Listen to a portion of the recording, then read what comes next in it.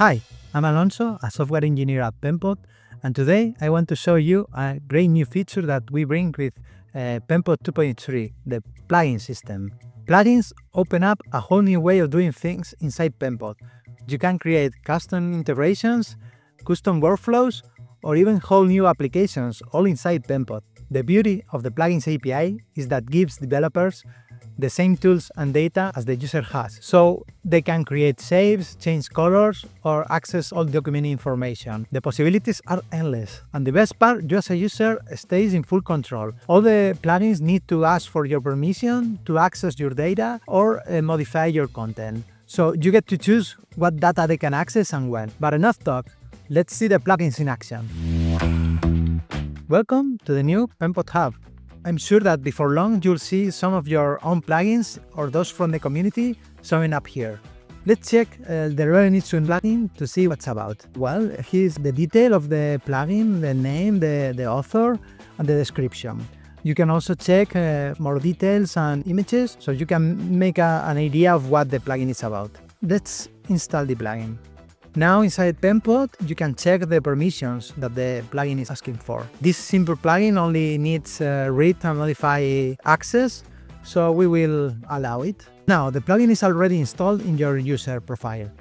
But normally, after you have installed a plugin, you want to check it out and jump inside the plugin directly. So we'll try it.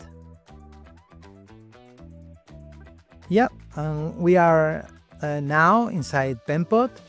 We can try the new Lorem Ipsum plugin. We create a new text. We add, for example, 3 paragraphs. Just like that, we have a Lorem Ipsum text as a placeholder of in our text box. I think it's pretty cool, but let's continue. Now I'm going to install a second plugin. This is the contrast checker plugin. But instead of using the install button, I'm going to copy the install URL. Once I click it, that will copy into my clipboard. Now we can open the plugins management panel. You can access from the menu or from the toolbar. Once here, paste in the installation URL. And yeah, again, it will ask you for the permissions, so we allow it. Now we can open the plugin. And yeah, for this plugin, we need another shape to check the contrast between the text and the color.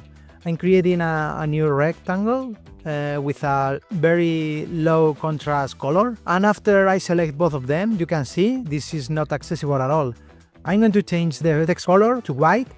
This is much bigger contrast, so it passes AAA validation. As you can see, using plugins is a breeze, but now I know our users, and many of you are asking the same question. This is fine at all, but how can I create my own plugin? Well, I'm glad you asked, because now I'm going to answer that. Before diving into the code, let's check the documentation page. Let's take a look at the new documentation page. From here, you can access all the key topics, how to use plugins, for example, how to create a new plugin, and we have also provided some samples and templates. This is a starter template that we have created. You can use the GitHub template to create a new repository already using this plugin template. But I'm going to clone the repository in order to create the plugin.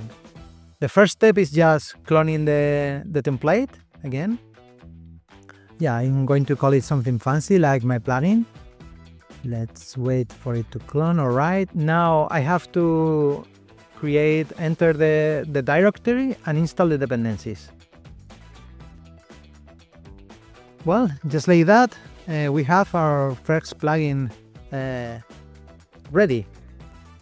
This is the plugin main file, kind of like a main file for the plugins. And here you can see some of the API calls that we are using. I'm not going through the code because you have all the documentation available, but let me show you how we can execute this inside Penpot. The first thing is to run the script for starting up the localhost server. This will just run an npm run web. And now with the URL as a base, we can access the manifest file. Here, this is the manifest file that we need to know the URL and to copy this URL in Penpot. We copy the URL, and now inside Penpot, We'll create a new file, and yeah, paste in this URL, install. As you can see, it asks for permissions again. These permissions are defined inside the manifest file that is in the public manifest. Here I'm defining the content read and content write. This means that this plugin can read and create new shapes into your workspace. Well, let's try it. This is just a Hello World plugin. If I click this button, it will create a Hello World text.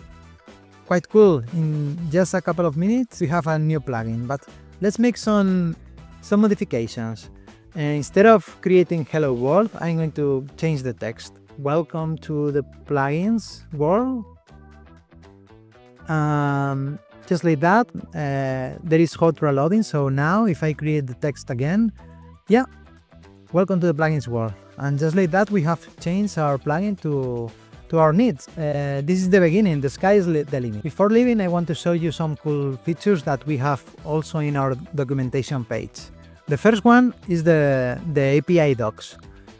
From here you can check all the APIs that you can access from a plugin. Everything is defined in this document. For example, create rectangle, you can see the name of the function, even some sample code to use as a base for your own plugins. We also provide some section with some examples and common use cases that you will need when developing your plugin.